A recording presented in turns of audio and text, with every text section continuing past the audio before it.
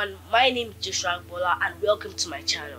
If you haven't noticed, I've not posted in a long while, and that was due to school and exams, but now I'm back. I've been trying to reach over 1,000 subscribers since the start of this channel, and we're very close to our target, so please subscribe and press that subscribe button, and also make sure to turn on your notifications so that anytime I post a new video you know that okay, I posted a new video.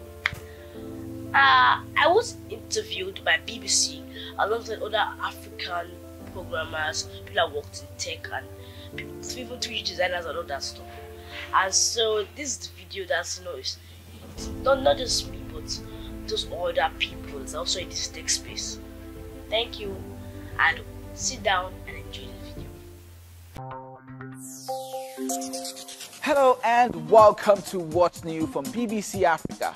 I am Damilola in Lagos. Nigeria has the biggest technology sector on the continent, and that's what this show is all about: technology and innovation.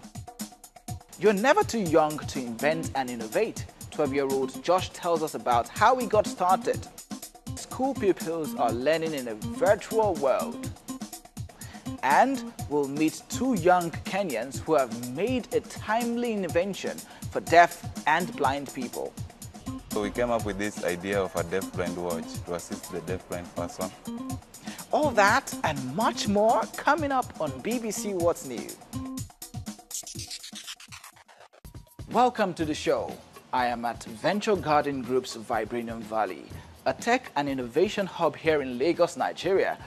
The people who work here are involved in developing new technologies to transform different industrial sectors and are part of the city's thriving tech scene. But you don't have to wait until you leave school if you're interested in technology and innovation. Believe it or not, the ice lolly, the trampoline, and the snowmobile were all invented by people aged 16 and under.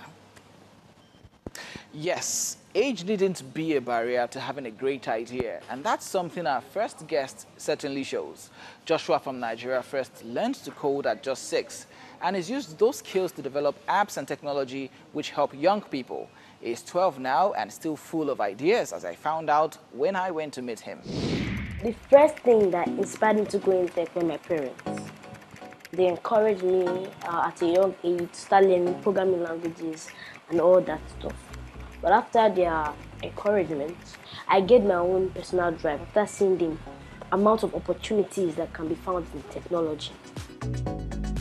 My name is Joshua Bola. I'm a 12-year programmer. I'm also the founder of Just for Tech. In Just for Tech, I provide skill empowerment services and also build a lot of apps to solve particular problems. I also have a YouTube channel called Just for Tech, in which I teach children coding in a more fun way. I started coding at the age of 6, around 5, 6, because I celebrated my 6th birthday in the computer school. I went down my 8, 9-year-old, when I was 9, I started building lots of projects, started building out my websites. So I made for myself, I made one for my sister, I also made one for my school. Family as a primary social group 2. Week 4, family as a primary social group, roles and responsibilities. Back when I started, I couldn't maybe do all this AI stuff, basic AI, and even some advanced web development, but now I've improved my skill. I'll also be able to win some competitions, like an hackathon, in which they gave me 1 million in funding to build that Kabuka app, so they'll take it to the next level. Also won another award, an Independence Award, in which I won the first in intellectual bravery. I would like to dive into artificial intelligence, AI, and machine learning to know better about this. Maybe build my own robots one day. Code is not as hard as people think it is. There are many ways you can learn. Go to Free Code Camp, go to YouTube, start learning and building your skills so you can improve your knowledge for the 4th industrial revolution. I remember, it's not about filling buckets, it's about lighting fires. Let's light fires with technology today.